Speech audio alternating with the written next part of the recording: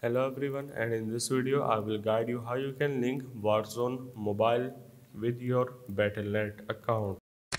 The first step is you need to open up any browser that you are using, and then you need to simply search for the Call of Duty login. Once you search for this, you just need to go for the first one, which is the official Call of Duty website, and this is how it will look like. So you just need to log in with your coach account or your Activision account, and after logging into your Call of Duty account, that this is how it will look like. So you just need to scroll down until you see link with battle.net account.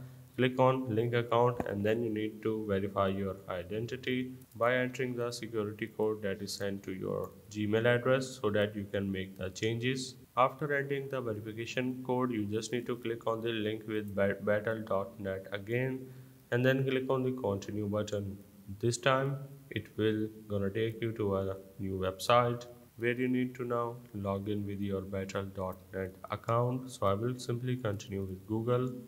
After that, you need to simply click on the agree button, and once you are done, as you can see, my battle.net account has successfully connected with my Warzone. If I want to unlink, I will simply click on the unlink button and simply click on the continue, and there you have it. I have successfully unlinked my account. So that's the way of how you can link Call of Duty Warzone mobile with battle.net.